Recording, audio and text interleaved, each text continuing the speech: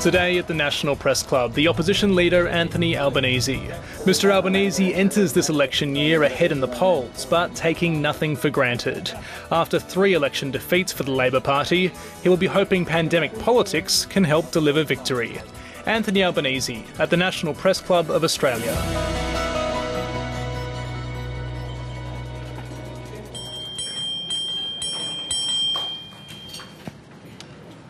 Good afternoon, ladies and gentlemen, and welcome to the National Press Club of Australia in Canberra and today's Westpac address. My name is Laura Tingle, I'm the club's president. As a veteran of more than 25 years' service in the Federal Parliament and as a regular speaker at the National Press Club, in his capacities both as a minister and more recently as Leader of the Opposition, today's guest Anthony Albanese needs little introduction. Today, he is taking the podium at an event that has unofficially become known as the official commencement of the political year. This year, more than many others, is likely to be an extraordinary one, an election year in the time of a global pandemic. Prime Minister Scott Morrison will address the club next week. With the government under pressure over its handling of COVID-19 and a lively debate underway about the role of government, voters are keen to know what alternative options they have. If you are following the conversation online, you can find us on Twitter. Our user handle is @PressClubAust and our hashtag is NPC. Please join me in welcoming Anthony Albanese. Thanks, Laura. Well, thank you very much, Laura, and I begin by acknowledging the traditional owners of the land on which we meet, and I pay my respect to their elders past, present and emerging. And I acknowledge that tomorrow is a very difficult day for our First Nations people. I want to acknowledge members of my team who are here en masse. Richard Miles, Christina Keneally, Katie Gallagher, Tanya Plibersek, Tony Burke, Linda Burney, Brendan O'Connor, Michelle Rowland, Stephen Jones, Tim Watts, David Smith, and the hero of Eden Monero, Christy McBain. And I also want to acknowledge Andrew Barr, the Chief Minister of the ACT. Australia's best days are ahead of us. Not just the better days that we're all hoping for right now, but the best our nation has ever seen. Together, we are ready for it. Australia Day is a good moment for us to reflect, to consider our blessings as a nation and to celebrate them. Perhaps that is more important now than it has been for decades. We've been through a time so challenging that none of us will ever forget it. And I know as we enter the 3rd year of the pandemic, a lot of Australians are exhausted. They're worn down by bad news, uncertainty, inconvenience, disruption and separation from loved ones. And we look forward to the day when we can put all of this behind us. My argument to you today is that if we want to get this moment right, Australia can emerge from this once-in-a-century crisis better, stronger, more fair and more prosperous. My case for government is that we must learn the lessons of this pandemic in order to build a more resilient Australia for the future, a better future. What stands before us now is the opportunity to build on the best qualities that characterise Australians and to realise our potential as a people and as a nation more fully than at any time in our history. The chance is ours to seize, but it requires courage and it requires vision. It requires leadership that brings Australians together, and it demands a government that steps up to its responsibilities and fulfils its most fundamental roles: to protect our people, to act as a force for good, and to change people's lives for the better. Just pushing through this pandemic is not enough. We need to learn from it. We need to use what the last 2 years have taught us to build a better future. Paul Keating once said that the lesson of the First World War was a lesson about ordinary people, and the lesson was that they were not ordinary. We've had that same truth brought home to us these past 2 years. I say it every chance I get. The Australian people have been simply magnificent during this crisis, calm in the midst of turmoil, looking out for each other in tough times. If I'm elected Prime Minister of this great country of ours, I see it as my deep responsibility to repay these sacrifices, to reward these efforts, to prove worthy of the generosity and bravery of the Australian people. And that means building on the lessons of this pandemic. 1, a strong, properly funded public health system with Medicare as its backbone is vital to every aspect of our lives. 2, the rise of insecure work has undermined too many families' confidence in their future. 3, stripping our TAFE and training sector of investment over the last decade has led to crippling skills gaps and worker shortages. 4, the need to manufacture more things here in Australia, to be more self-reliant and to back Australian businesses, big and small, so our fate isn't held hostage to global supply chains. 5, the need for a high-quality NBN, because this isn't an optional extra. It's not about downloading videos. It is fundamental to working from home, building a small business, education for our children, and vital medical consultations. And 6, affordable childcare, because this too is not a luxury. It's an essential part of family and working life. In a recent profile, when asked to reflect on his time in office, Mr Morrison suggested that he is not interested in leaving a legacy. For him, leaving no legacy is a conscious choice. I find this pretty remarkable. If given the opportunity, I want to make a real difference for the people of our nation and to strengthen the nation itself. I want a better future. And if I'm successful, the future we are working toward will be demonstrated to Australians by the end of Labor's first term. An Australia with rising living standards, lifted by more secure work, better wages, better conditions for small business, stronger Medicare and more affordable childcare. An Australia with more secure jobs in both existing and new industries. Industries that will be reaping the benefits of cheap, renewable energy. An Australia that is secure in our place in the world, standing up for Australian democratic values and for human rights on the global stage. An Australia with robust funding for the Australian Defence Force, which rebuilds our diplomatic service, revitalises our international aid program and works closely with our American ally and regional partners in the challenges and uncertainties that lie ahead. An inclusive society where gender, race or religion are no indication of a person's opportunities or possibilities. An Australia that is reconciled with ourselves and with our history, and with a constitutionally recognised First Nations voice to Parliament. The desire to leave that legacy for Australians, with the lessons of this moment at its core, will be a driving force of a Labor government that I seek to lead. Of course, the greatest crisis we have faced since the global financial crisis is the ongoing COVID-19 pandemic. It is beyond comprehension that this government has actively refused to learn from this pandemic. This government has failed repeatedly on testing, tracing, vaccinations and quarantine, the grand slam of pandemic failure.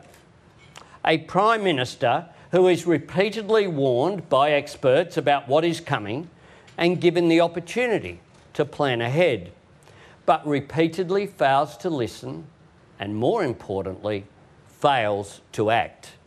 And while Mr Morrison talks drivel at the cricket and shows off the contents of his kitchen, Australians are being confronted by empty supermarket shelves.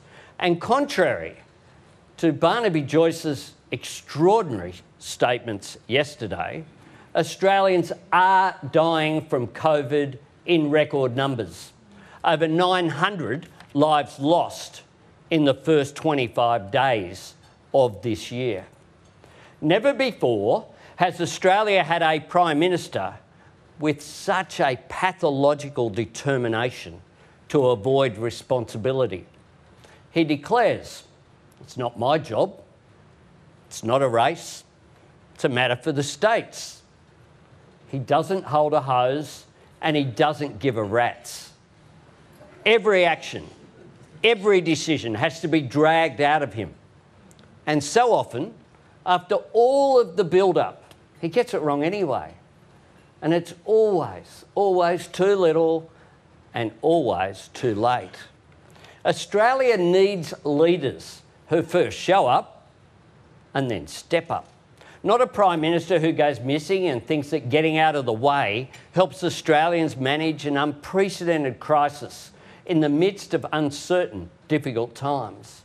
For all their talk of less government, they are Australia's biggest government in 3/4 of a century, with the largest deficit since World War II, the largest debt, and outside of the Howard era, our highest taxing government in modern Australian economic history.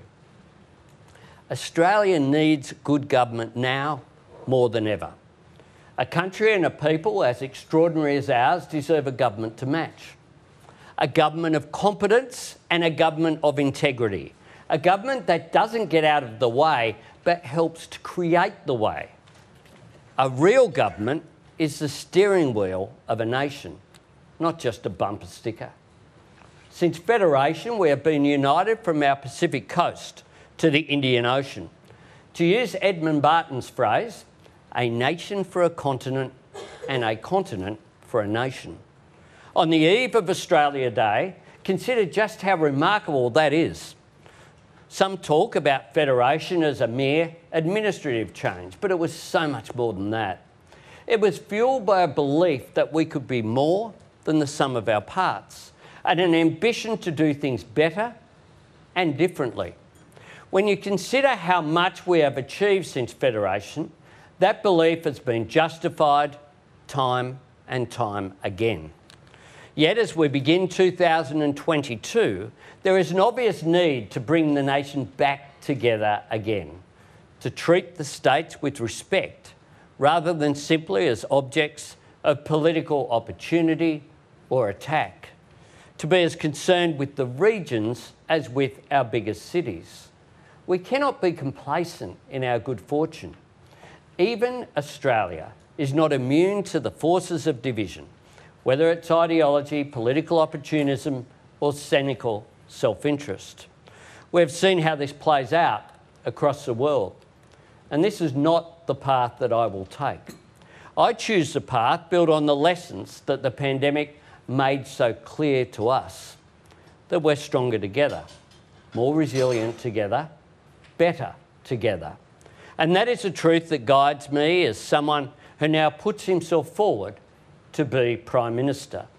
It is why we need federation reform. After decades of moving towards more national consistency, with technology helping us steadily overcome the distances on our vast continent, what we've seen in recent times is a reversal of what we all thought was a once inexorable trend. More differences and less cohesion. I will change that. I will work with all state and territory leaders, regardless of their political persuasion, to advance Australia's common interest for the benefit of all.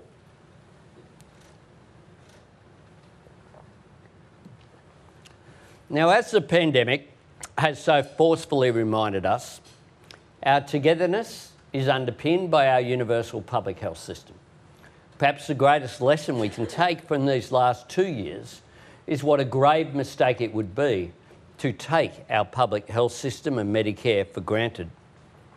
Right now, our health workers are paying the price for some of the most serious public policy failures that our country has ever seen. They are overworked. They are exhausted. We might roll our eyes about wearing a mask to the shops or to the National Press Club. They suit up in full PPE for 10-hour shifts. Like firefighters during the Black Summer, they put their own well-being on the line for their fellow Australians, and they're doing it every day. They embody the best of the Australian spirit. We owe it to them to study what the pandemic has revealed about the vulnerabilities of our public health system and strengthen it for the future.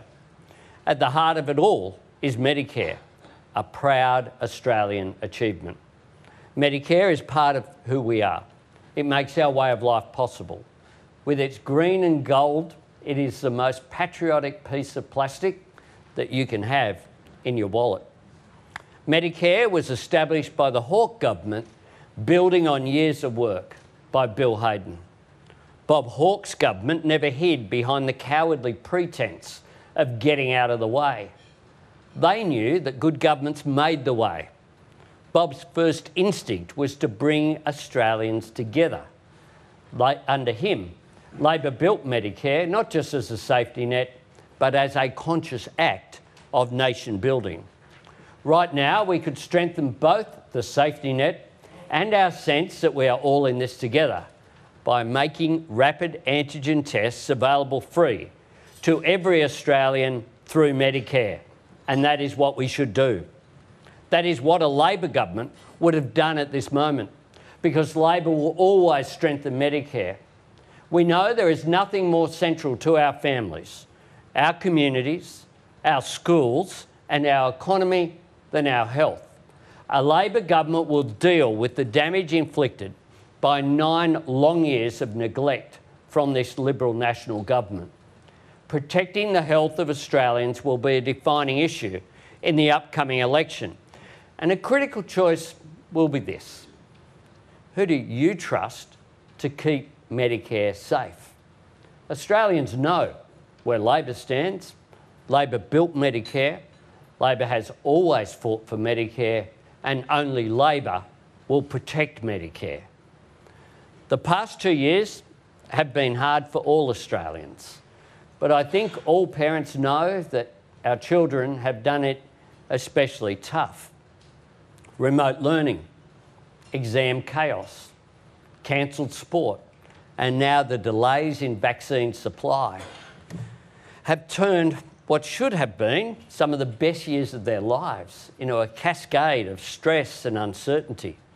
Some children have fallen behind academically, and many are struggling with their mental health. And so many are just missing their mates. Parents are stressed from homeschooling, anxious about the weight the pandemic has put on their children's shoulders as well as their own. Over the past 2 years, time-starved parents put aside their own needs to support their children. Homes have been reconfigured into classrooms while parents sit with the quiet heartbreak of knowing this wasn't the childhood that they had hoped to give their precious children. They want to do the right thing. They want to keep their children safe. They want to make the best choice. They're looking for guidance from their federal government, but they're waiting in vain for Mr Morrison to come good on his vows. The man has stood before the country and promised a national plan for getting our children back to school, but didn't deliver one.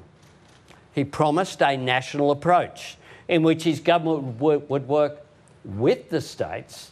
Instead, he did what he always does. He palmed off his share of the work to the states. Now, the states have done a great job in picking up the slack from the slackers government in living memory. But this is not how it is meant to be. Like a heart that decided to give itself a bypass, this government has decided to outsource responsibility for the fulfilment of its core obligations to the Australian people.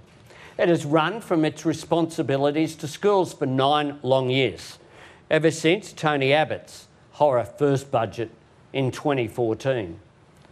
Education is fundamental and essential to the jobs, productivity and prosperity of the future. And education is the biggest and most powerful weapon we have against disadvantage. I've always seen it as one of the great divides in Australian politics. Labor sees education as about creating opportunity. The Liberals see it as about entrenching privilege. A great distinction that the Australian people understand. It's why Labor remains committed, working with state and territory governments to getting every school to 100% of its fair funding level. And it's why today I'm announcing Labor's plan to help our schools and students bounce back. Our plan starts with the Student Wellbeing Boost. It will provide funding for school activities that get children back on track. This could mean more funding for school counsellors and psychologists, and for camps, excursions, sporting and social activities that improve children's wellbeing. Every Australian school stands to benefit from this investment, and the schools themselves will decide how to use the extra money to best help their students. Our plan will fund a free mental health check tool. Schools could choose to use this to help quickly identify students who may need extra support. Our plan will direct the Education Department to conduct an urgent review of the impact of COVID on students with disability so that they get the support that they need. These children have been amongst the most vulnerable during this pandemic, and they deserve a government that prioritises their protection along with their education. The other element of our plan is a schools upgrade fund, which will provide much needed support for improving ventilation in schools and creating outdoor learning areas. Both are key to managing the spread of COVID, just as they will be valuable for schools in a post-COVID world as well. This is something that the Morrison government should have already been doing to make sure schools are safe for our kids and teachers to return to, and not just for this term. Chief Medical Officer Paul Kelly tells us that COVID will be with us for some time, so we need to act and adapt. That means making our schools safer and better prepared for what's ahead. Mr Morrison never thinks as far ahead as next week, but the very business of a Labor government is to plan for the future. This is what good government does. It plans ahead instead of waiting for a crisis before acting and then doing too little, too late. It's one more pandemic lesson Mr Morrison hasn't learnt, but we have.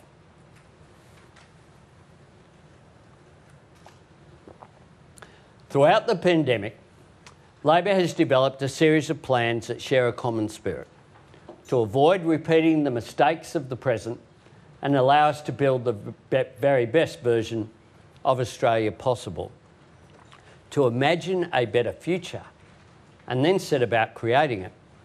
COVID has made it clear that being at the end of a global supply chain is a precarious place to be. We must be a country that manufactures things here. Our plan for a future made in Australia, with our National Reconstruction Fund at its heart, will propel our growing self-sufficiency. It will work alongside our plans for secure Australian jobs and a better life for working families, to give Australians the tools that they need to shape the lives they want and deserve. We've already announced a number of key policies that set us on this path.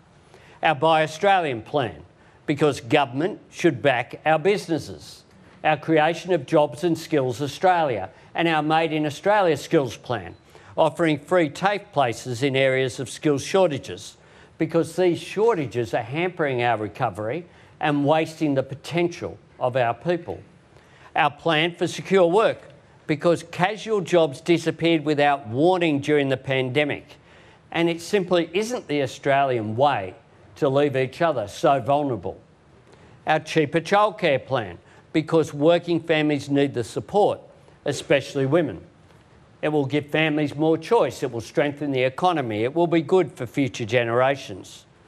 Our long-standing plan for the NBN, because high-speed internet, as originally conceived by Labor, is vital to work, school and family life.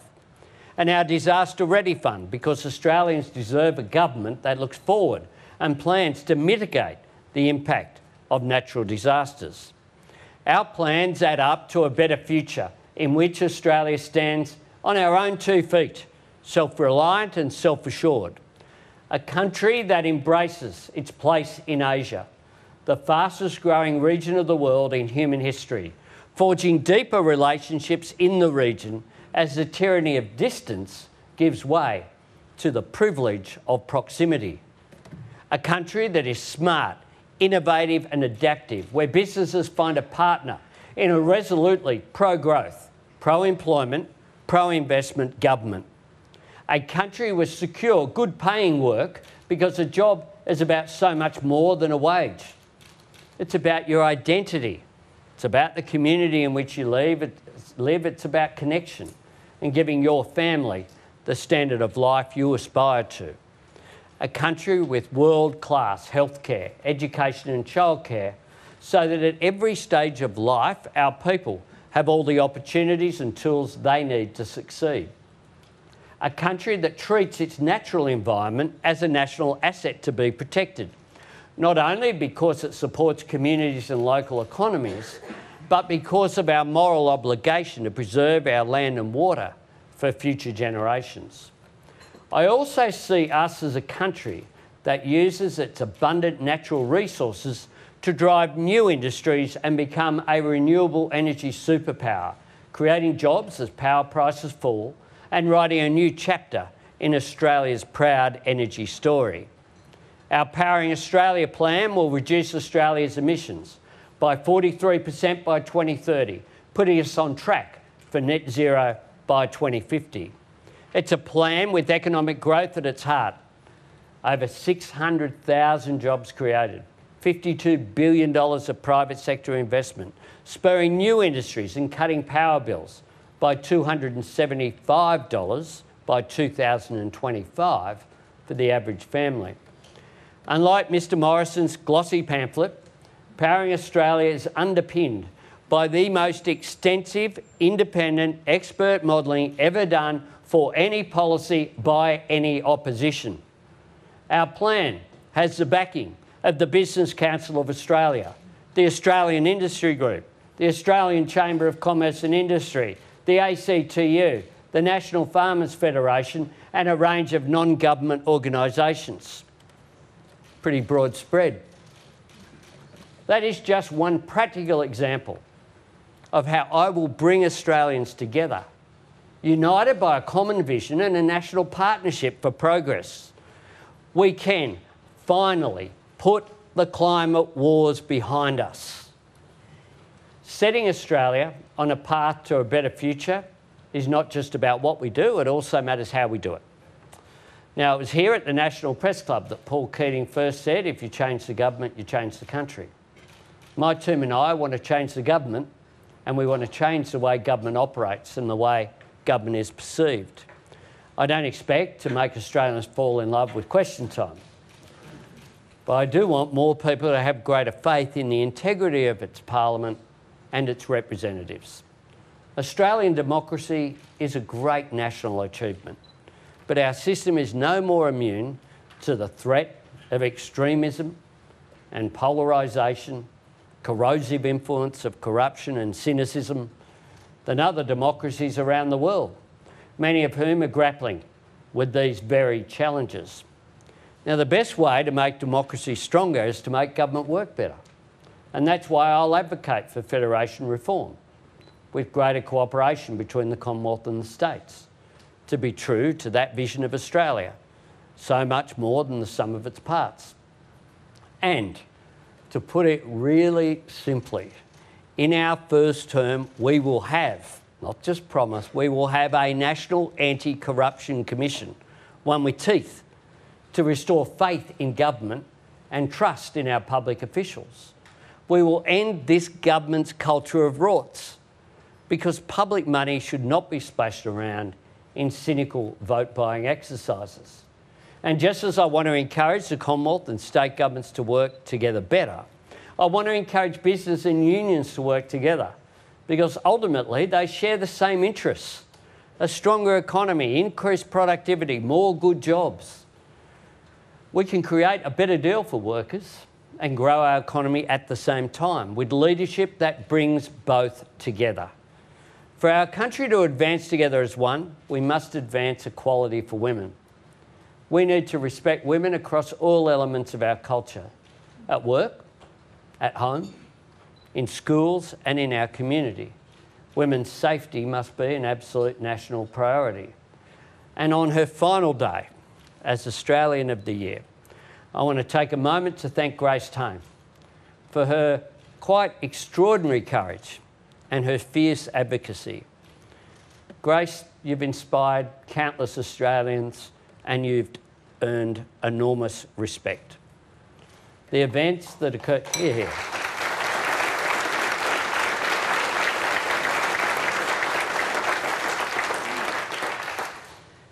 Now, the events that occurred in Parliament, not just in recent times, but were made public in recent times, they constituted a powerful wake-up call. But we've had so many wake-up calls, we have no excuse to wait for another. Every time I look around our caucus room and see my colleagues, such as those who are here today, Tanya Plibersek, Linda Burney, Katie Gallagher, Christina Keneally, Michelle Rowland, Christy McBain, I'm reminded of a simple, powerful truth: that our country will be so much closer to what it should be when women enjoy true equality and when our parliament reflects the population with 50% women's representation. We cannot look to our future without also reflecting on the past, including injustice for First Nations people. Until a nation acknowledges the full truth of its history, it will be burdened by its unspoken weight. We must acknowledge the wrongs, learn from them, and look for ways of healing. Truth-telling can be confronting, but it need not be grounds for conflict. We should come to this process not armed for battle in cultural war, but with an open mind, and far more importantly, an open heart. With the lessons of our history and our enduring Australian values, we can forge an inclusive, sustainable and fair social compact.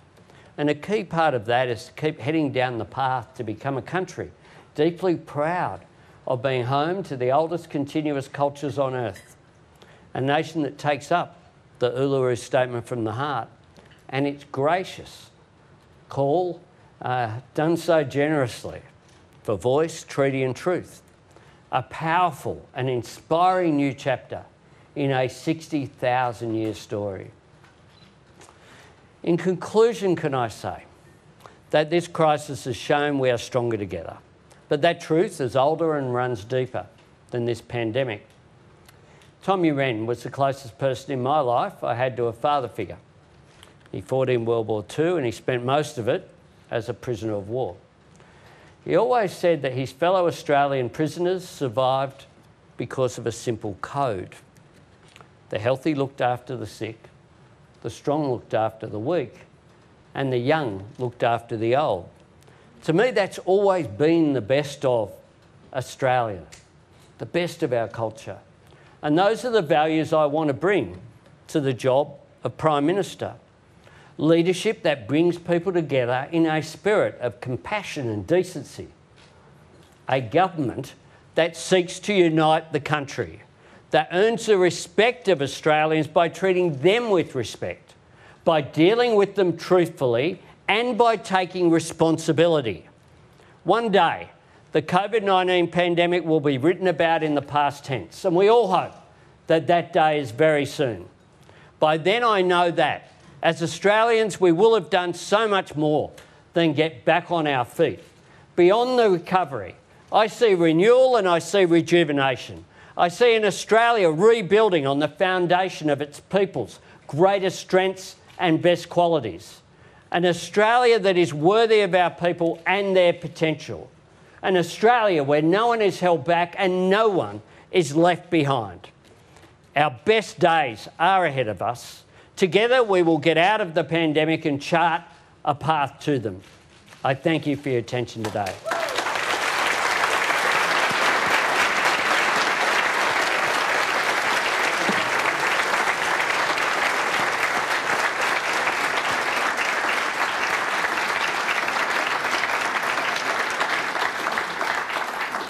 Well, thanks, Mr Albanese.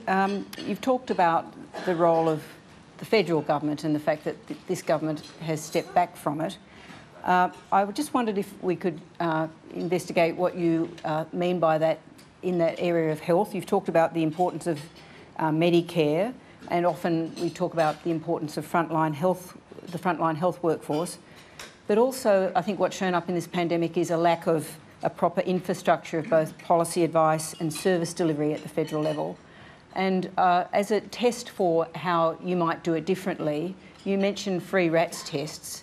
How would that actually work? How would you actually physically make RATS tests free? How would you distribute them? What role would the federal government have that it doesn't have now? Other national governments have purchased rapid antigen tests for distribution. What occurred here, even in recent times, and I found the announcement extraordinary, after the government said that pharmacies would provide free rapid antigen tests for concession card holders, they then told pharmacies that they were on their own getting them, which is one of the reasons why they're not available. You actually need to take responsibility for that.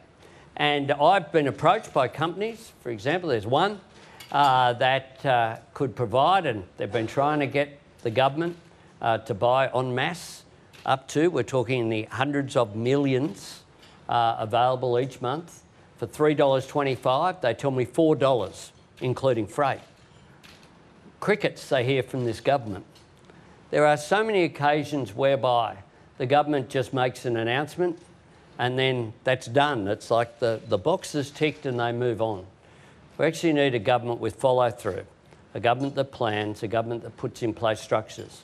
That's not to underestimate the challenge which is there to rebuild the public service, which has been gutted over the last 9 years, and to rebuild its capacity. I'm tempted to ask another question, but I'm about to say to my colleagues if we could observe the one question per journalist rule. I've got to be good. The first question is from David Crowe.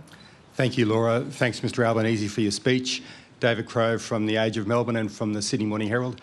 And I think it's a follow-up question anyway, Laura. It's basically on free RATs. It's one of the issues at the moment. We've all got family members and friends who are looking for RATs out there. Now, you're offering free RATs and you're saying that a Labor government would learn the lessons from the pandemic by planning better. But what exactly is your plan? I mean, free RATs for everybody all the time, anywhere? Do you actually propose that you'd have to have some kind of control on how many people could get? I'm not asking for a costing that you've got from the Parliamentary Budget Office, just the practicalities of how many RATs you think you could get and how many people could get from a pharmacy or elsewhere. We know that there are two questions. One is that the RATs are available from overseas, but they're also available here. I find it remarkable that Australian companies are manufacturing RATs, sending them overseas because they haven't got approval here and they can't get purchased here by the federal government. It is just remarkable that in my local community and in so many, as I travelled 10 days from Cairns right through to Maryborough, in every one of those 20 Queensland towns and cities I visited, in none of them was there appropriate availability. And the specific circumstances are that, for example, people working in medical centres should be available, should have access to a RAT each and every day if that was the health recommendation. For others, by doing it through the Medicare system, just like that's what they're doing with the concession card holders, you can control how many there are. And you wouldn't want people having them just for the sake of them, to keep it. Don't want to channel Barnaby Joyce, but that was just a nonsense, suggesting that the problem in supply of RATs was because of hoarding. The problem is one of supply. That's the problem. So would you ration the rats? Appropriately based upon health advice. For some people, if you're working in a medical centre, you need access to testing each and every day because people are coming in. If you're working, with due respect, in the Bureau of the Age and the Herald in Parliament House, you probably don't need to test yourself every day. So a bit of common sense could be applied here. It's not beyond the wit of the government, well, a government, that was competent to work this out. The Medicare schedule provides a record. That's the whole reason why you would do it through the Medicare system. That little card provides you with security as an individual. It also provides the Australian people with security as well. Michelle Grattan. Michelle Grattan from The Conversation. Mr Albanese, there have been widespread calls for a Royal Commission to examine Australia's handling of COVID, especially to look to lessons to be learned for the future. If you win the election, will you hold such a Royal Commission? And if so, would you be willing to consult with the opposition leader to get agreement on terms of reference and commissioners to try to reduce partisan elements in the exercise? And if you're not willing to commit today, could you say why? Because I lead a process in the best traditions of Bob Hawke of Shadow Cabinet. That's why I don't make commitments at national press clubs. They haven't been through our process to answer that one. But it is beyond doubt that you will need an assessment. Whether that be a Royal Commission or some form of inquiry, that will need to happen. And the best way to ensure support is to have more consultation with the opposition in general. I adopt that principle. I adopted it when I was a minister and when I was leader of the government in the House of Representatives. So one of the things that I say to people is that the benefit of having experience in government is you don't have to just take what I said, have a look at what I did. I was leader of the government in the House of Representatives in a majority government. One of the reasons why, if you talk to some of the crossbenchers who chose Julia Gillard as Prime Minister after 2010, was that crossbenchers in that parliament knew that they got treated with respect. That's just the way I operate. It's the way I've operated within the party, treating my own party with respect, and it's the way I would operate across the parliament. Isn't it the case that haven't you considered the possibility of a Royal Commission into the result? We have considered it, but whilst we're in the heat of the pandemic, our priority at the moment is seeing us through the pandemic.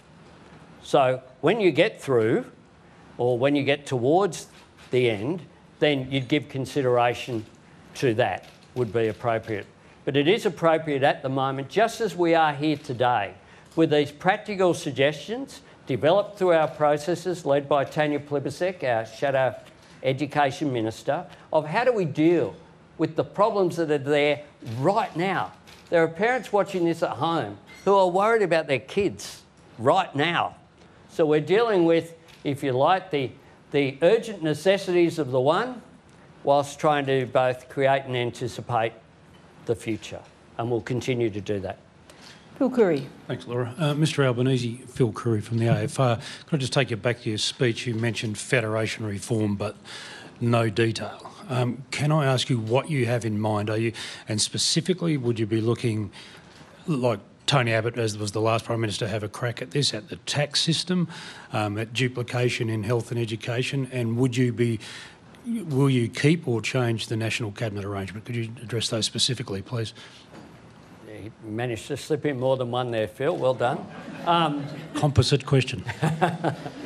Look, one of the reasons why there's less specifics there is it's a matter of you can't say you want to work with the states and territories and then impose things from the Commonwealth.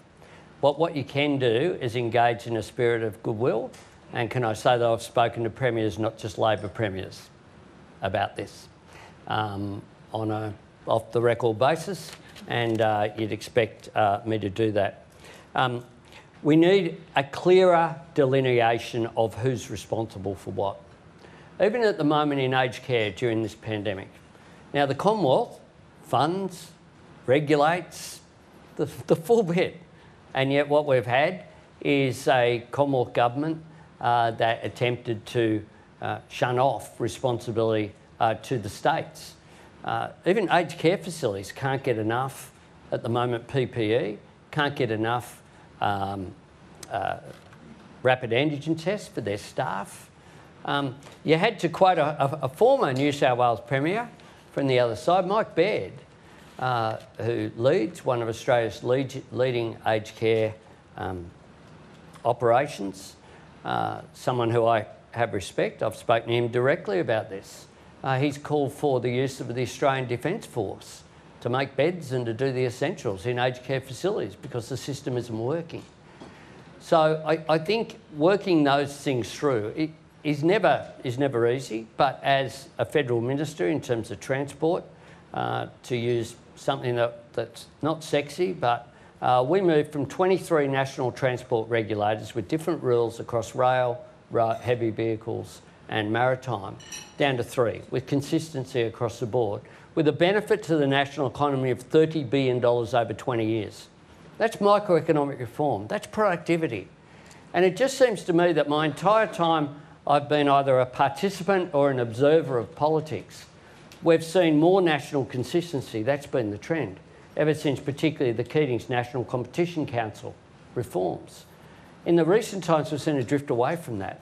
We have National Cabinet where the state premiers all come, they tell each other what they're doing, and then Scott Morrison announces it and pretends that there's some uniformity there.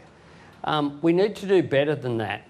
But one way that we need to do better than that is by being upfront and not saying something in the room and something different outside the room, by not attacking some premiers on the basis of what their political background is, while the same thing's happening in other states, and that's okay. You need consistency, and we need to work those issues through. If we do, there are massive efficiencies. We need to get back to the growth agenda and the microeconomic reform and productivity agenda. And part of the way that you do that is through federation reform.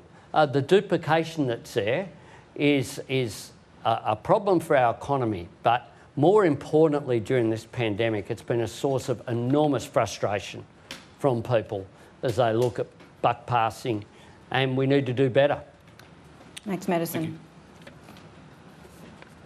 Mr Albanese, Max Madison from The Australian. Just on tax, you have not stated your position to Labor's 2019 policy to implement a minimum tax rate on discretionary trusts, despite it being discussed by your Strategic Policy Review Committee.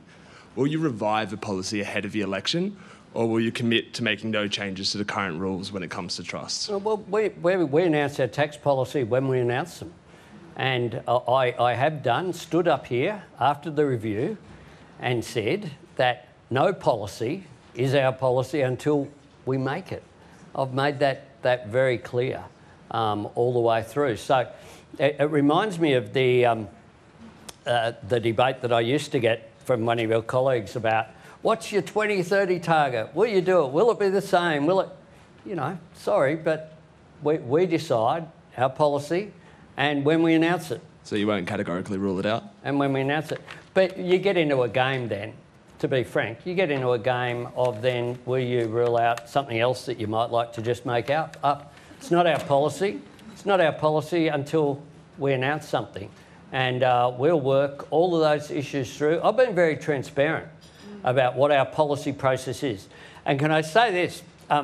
We have announced, it's a bit like, the Monty Python sketch, what have the Romans ever done for us? People say, where's your policy? Well, apart from, this is since December, an expanded NBN, a climate policy that is comprehensive and fully costed, 465,000 free TAFE places, 20,000 university places in additional, a policy of 500 new community workers to deal with domestic violence, a shipping policy that includes a strategic national fleet, high-speed rail being a priority, from Newcastle to Sydney as the first leg, a policy of disaster preparedness using the ERF, a Great Barrier Reef Fund policy, and additional Indigenous rangers. That's since December. That's what we've done. You know what the government's announced in new policy for the next term since December? Zero. Crickets. Catherine Murphy. Hello, Mr. Anthony. God, Happy New Year. Hello, Mr. Albanese. It's Catherine Murphy from Guardian Australia. I just want to bring you back to health in your speech and Labor's commitments to Medicare. Obviously, that involves public health and hospital funding. Last October, health ministers from all the states wrote to Greg Hunt and basically told him that there was an effective underpayment in the current National Hospitals Agreement because COVID has significantly increased service delivery costs in hospitals. So I'm not asking for the detail or the number, I'm just asking you a very simple question, which is a yes or no answer. Will Labor provide more funding for public hospitals? Labor will always be better on health and education than our opponents. Is that yes? That's the answer I gave. Labor will always be better on health and education than our opponents. We've already announced a range of policies out there and there'll be more to come. Andrew Probyn. Andrew Probyn from the ABC. You've talked about the Federation, albeit vaguely, but one of the things about the Federation under a pandemic has been that you've been cast often to the shadows in political debate, that people might be more likely to know the premiers of other states than they are to know the leader of the opposition, federally, the alternative Prime Minister. So for all those people who do know Mark McGowan more than they know you, who is Anthony Albanese? Anthony Albanese is the son of a single mum who grew up in council housing in Camperdown. She was an invalid pensioner. As I grew up, I understood the impact that government can have on making a difference to people's lives, and in particular, to opportunity. I had the security because it was public housing of a roof over my head, so I didn't have to worry about that. Until there was a change of government in Sydney City Council, and a Conservative group got control who thought that the council shouldn't be involved in public housing. So I tried to sell my house. My first campaign, I was 12 years old. We organised a rent strike. We took petitions around to everyone.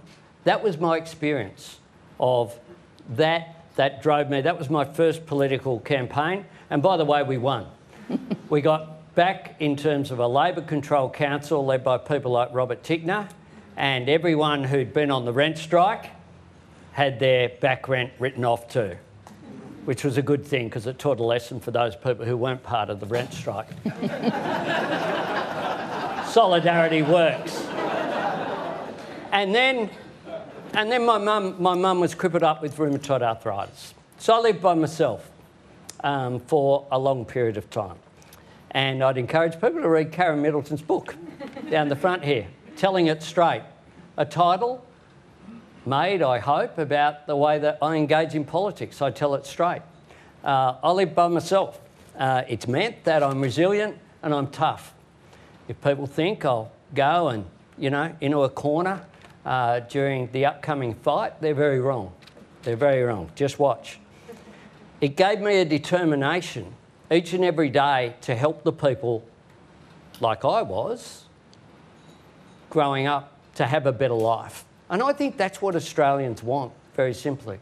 And no one does it on their own. I had neighbours who'd cook me meals at night so that I got a proper meal, meat and veggies. They looked after, but they had nothing. One of the things that I've learned in life too is that it's often the poorest people, the most working class people. One of the reasons why I'm a supporter unashamed of the trade union movement is that it's often those people who have less who'll give more. That's me. Kieran Gilbert.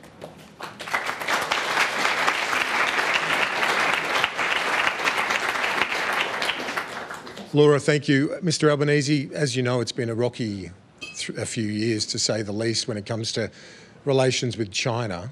If you win government, do you believe there can be a reset in relations with Beijing?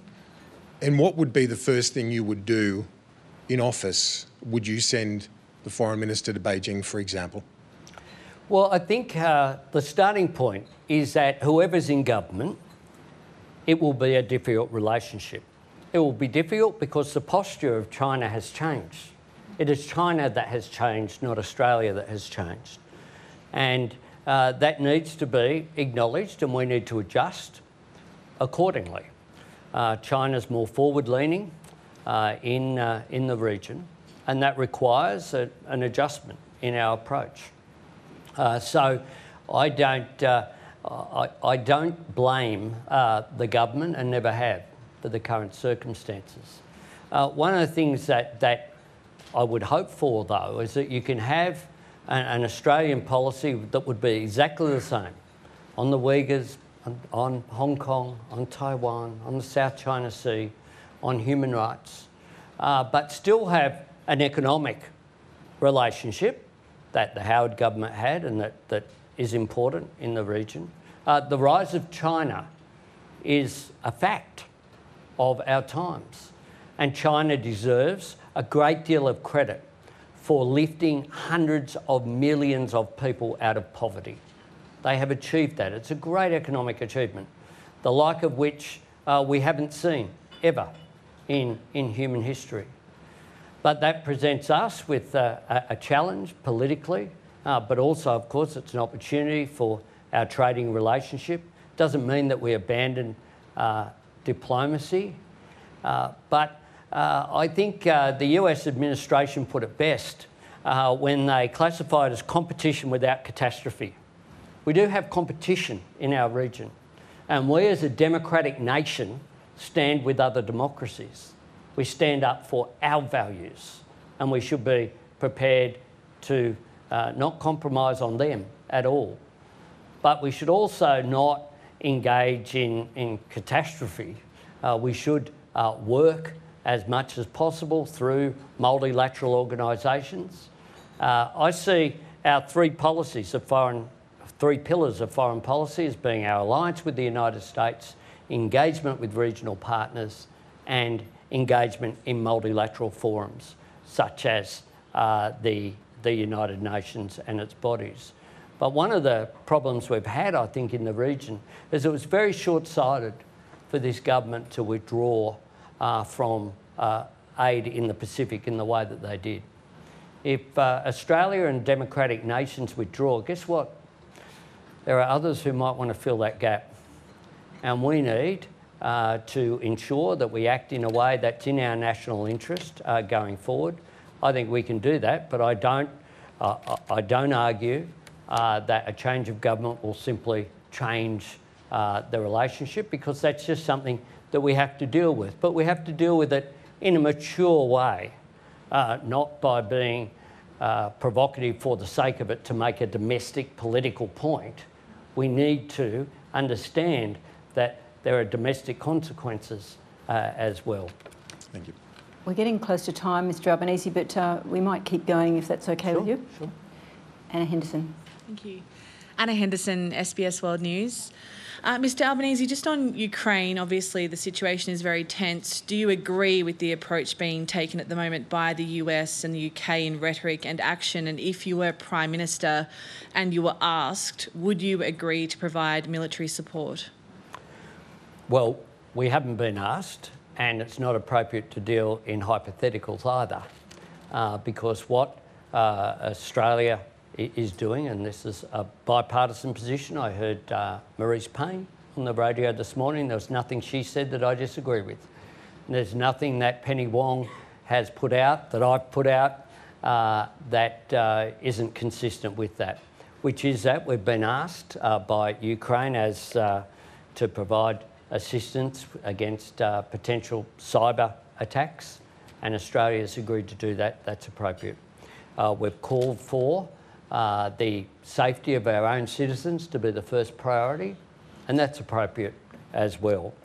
And we've called for Russia to respect Ukraine's sovereignty and for a de-escalation is what we're called for. This is an example of whereby diplomacy, as I said, I have no criticism of Marise Payne at all. I agree with everything she said this morning. Diplomacy needs not to deal with hypotheticals and talking things up, what if this happens? What you need to do, leadership is sometimes about just saying people need to cool it, essentially is the message. We need de-escalation. And that is, I think, appropriate at this point in time. And I certainly hope that that occurs. And on the position being taken by the United States? Which one?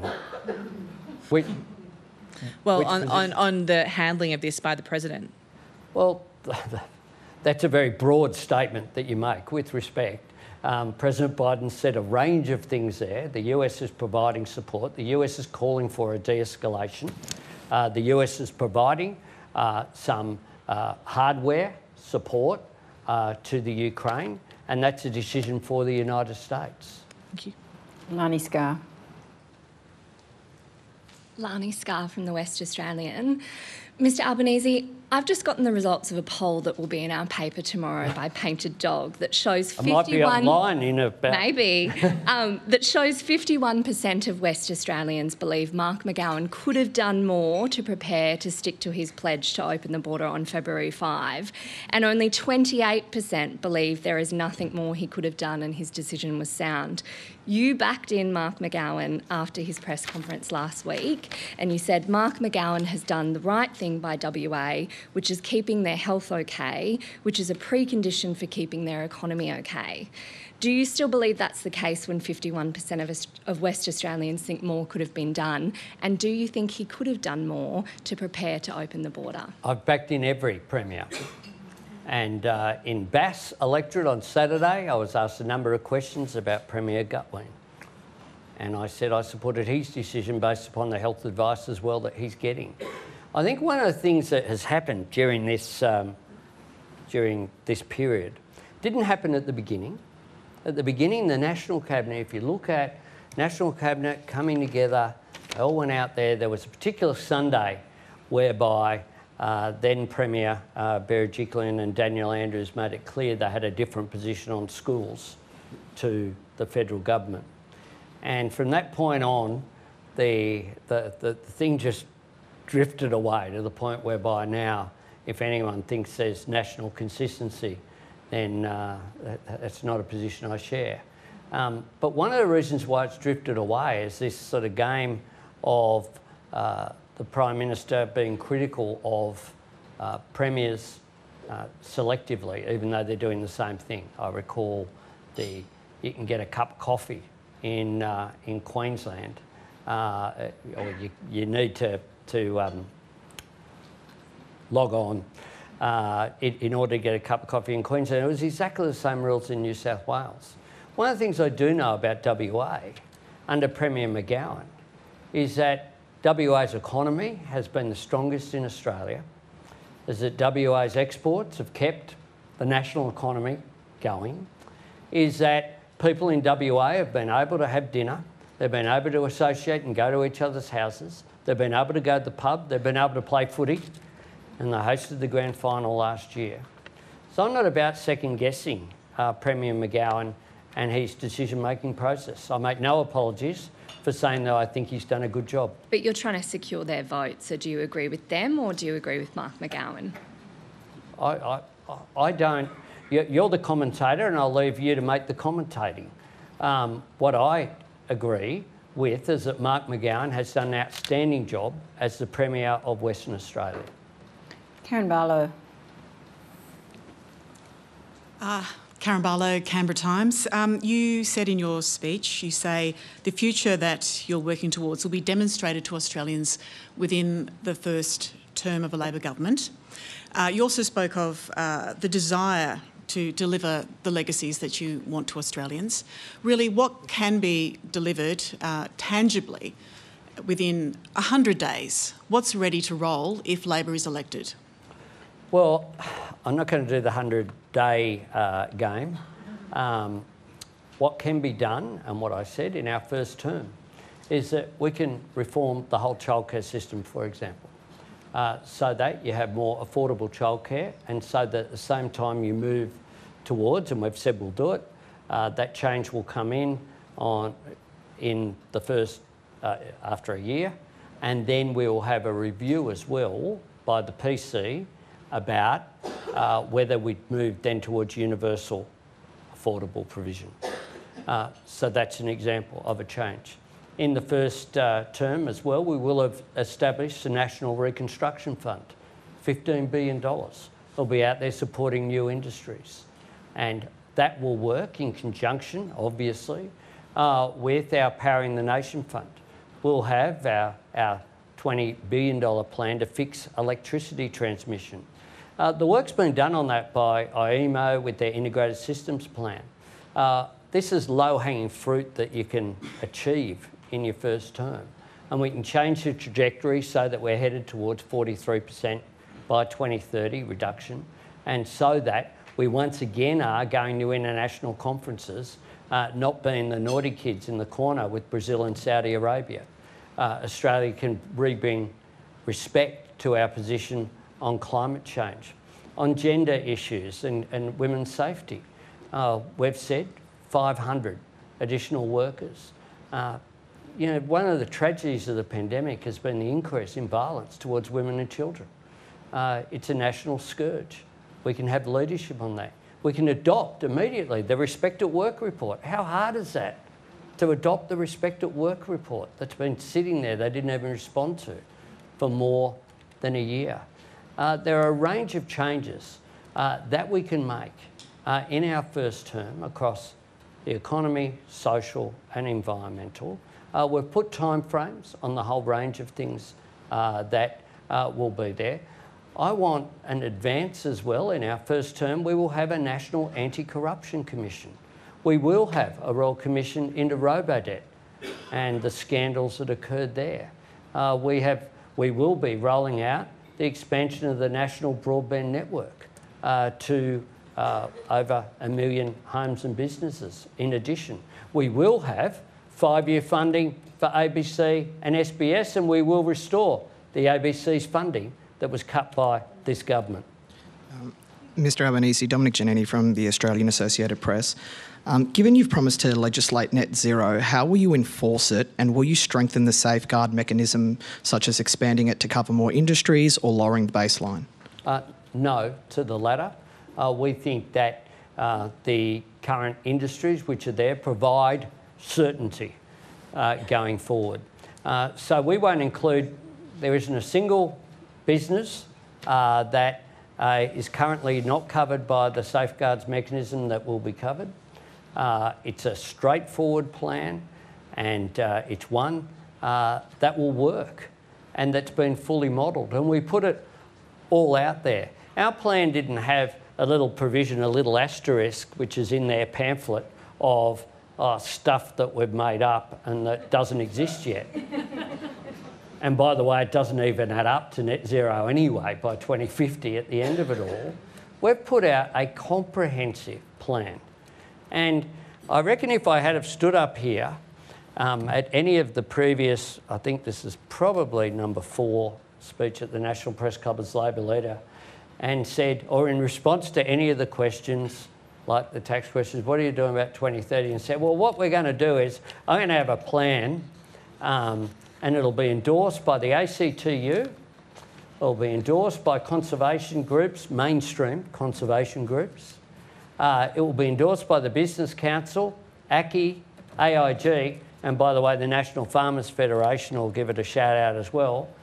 I would have been laughed out. You would have, any journo would have said, you know, you're kidding me, that's a bit ambitious. Well, we did it. We did it. And we did it fully costed. And I didn't come here and say in advance, by the way, the reason why we're doing it is because we want to wait until the US elections. I remember Phil Curry asking me a question outside Parliament House. And I said, there are 2 events. The US elections will change the climate debate globally, and it did. And secondly is Glasgow. It was appropriate to wait to Glasgow. It was appropriate to look at what they'd put out before we put out ours. Because one of the things I've been determined to do as well, and it goes to the sort of theoretical questions that I get asked from time to time by members of the gallery, is that I've been determined to give one answer. Not to give an answer in 2019 and then come back in 2020 and say, well, now this has changed, and then give a different answer in 2021. When we announce our policy, it's a policy for the election. And when I stood here at my first address to the National Press Club, I said, as I said on the day that I became Labor leader, I'm not about tactics. I'm not about what happens in a week or what happens in a month. I'm about, I've said this before to many of you, I'm about two dates. One is election day. What's our offer to the Australian people? We know this government's pretty incompetent and pretty dishonest, frankly. But what's our offer? What's our alternative? I understand we've got to have an alternative offer. We've been putting that out there very consciously, and when we make a commitment, we mean it. It's costed. We do the detail. We work through. And just because it's not a source of conflict doesn't mean it's not serious. To my mind, it means the opposite. It means it is serious. We've talked it through in advance. We've thought about the problems that might be there, and we've dealt with them. But you've announced this policy, so what's your one answer about how you're going to enforce it? I'm not sure what you mean. How you said you're going to legislate net zero. We will have, you have legislation, and the legislation include, well, the legislation for the safeguards mechanism is there. It was introduced by Tony Abbott. It was Tony Abbott's legislation, and Tony Abbott's legislation provides for the companies that are a part of the safeguard mechanism. What hasn't happened is that the Climate Change Authority hasn't put forward an oversight of it that ensures it's consistent with net zero by 2050. What we did wasn't to adopt 43% by 2030 and then decide how we're going to get there. What we did was say, these are the mechanisms we're going to do. Rewiring the nation to fix electricity transmission. Make electric vehicles cheaper. Fix the safeguard mechanism so it actually does what it was supposed to do and intended to do, and reduce emissions. Community batteries. The range of policies that we've put forward in the Powering Australia plan are all there for all to see, and it happens that that adds up through the Reputex modelling to 43% reduction by 2030, which is consistent with getting to net zero by 2050. Matt Killoran. Opposition Leader Matt Killoran with the Courier Mail. Over your leadership, you've changed or shifted the party's position with regards to the future of coal mining to be more consistent and following the lines of it will be determined by the international boardrooms rather than political decisions. When it comes to coal-fired power stations, over the next decade, there will be closures of coal-fired power stations like your Lorne in Victoria or Vales Point B in New South Wales. What do you say to those workers when it comes to the future and sustainability of their jobs? And will Albanese government consider intervening to keep those or extend the life of those stations in a similar way to the Morrison government did with Liddell, if it's required for either the sustainability of the power grid or their jobs? But the Morrison government didn't with Liddell, with respect. They talked about it, and then they did the opposite. That's right. And that's consistent with what they've done the whole way through, because they got hit by reality and the market. So Liddell will shut because of the problems that are there, because it's at the end of its life. And if you speak to people in the energy sector, including the head of energy security appointed by this government, Kerry Schott will tell you why Liddell couldn't have been kept open. So, that's one of the things I've avoided. Josh Frydenberg used to stand up in question time day after day and give speeches about Liddell.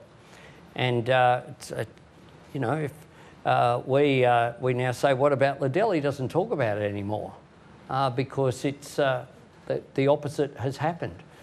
Our policy in terms of the modelling will have no impact on any of the time frames for the shift that is occurring under either government is occurring, Liddell's shutting, that is occurring. There are changes in our energy mix. There are changes in our energy mix because the cheapest form of new energy in Australia is clean energy. I was at Gladstone in your great state of Queensland last week at the Rio Tinto alumina refinery. They're looking at hydrogen, they're looking at ways in which they shift to clean energy. Why? In part it's about a message to their shareholders and all that, but the big driver is economics. They want the company and the business to be more efficient and to have lower bills. That's why they're doing it. Just as throughout the whole country, you can visit factories anywhere and see solar panels on roofs, see batteries that are reducing power bills. The same reason why individuals are putting, better than just about any country in the world, solar panels on their roofs. Some of them it might be because of climate change, but I tell you what the big driver is, they want to pay less in their power bills. That same logic is happening throughout the economy. Jade Gelberger. Jade Gelberger from the Herald Sun.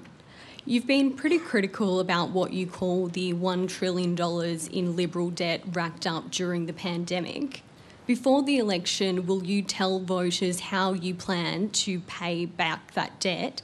And do you think the budget can be repaired through productivity gains and economic growth, or will a Labor government cut spending?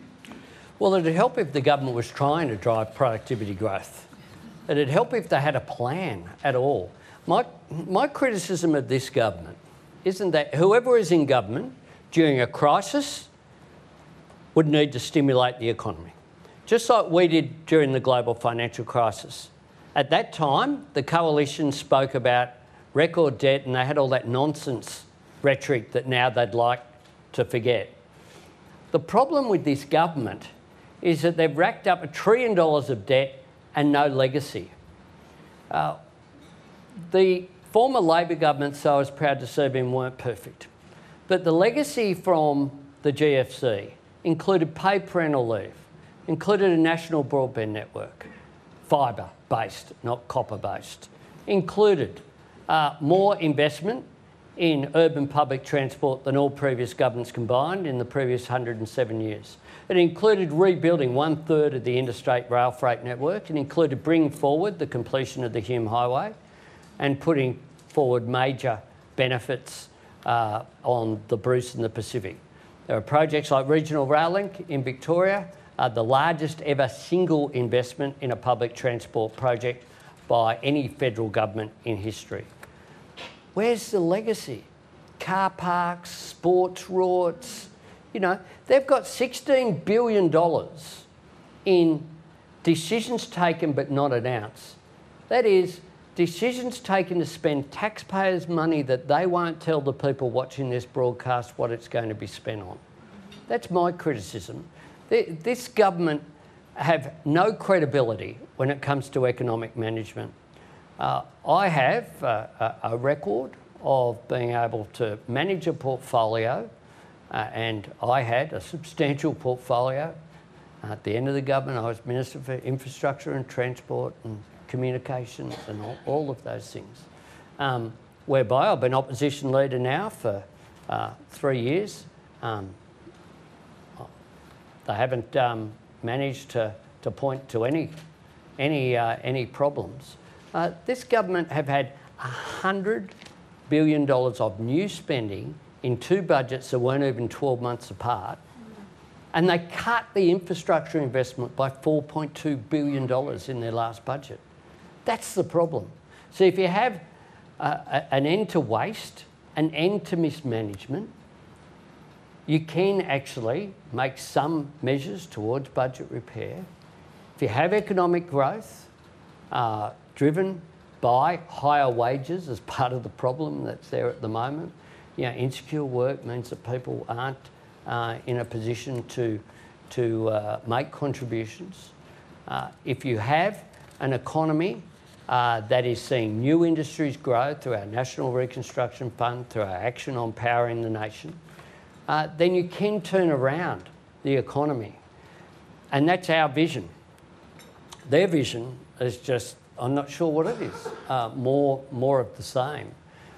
So we'll work those things through, but I'm very confident that our economic team as well, Katie Gallagher, never lets, she comes along to these things so I don't make commitments that haven't been through processes. And she's very good at it, and those people who watch her at the Senate COVID committee will know that I'm justified in being intimidated by Katie with regard to making commitments on the run. We make no apologies for that. We'll be responsible. You know, we've made no, easy, we'll just throw money everywhere commitments. We've made commitments, and one of the things that my shadow cabinet know is if you want a commitment, show how there'll be payback as well. So childcare, for example, truth is we costed that at $6.2 billion over the forwards. But every analysis says that every dollar you spend in childcare will increase the economic growth, will pay back by more than double. So they're the things that I'm looking for that actually grow the economy, not just things that are one-off and are then gone. That's a part of how you build a legacy. Well, finally, Mr Albanese, will you commit to debating the Prime Minister during the election campaign, either here at the National Press Club or elsewhere?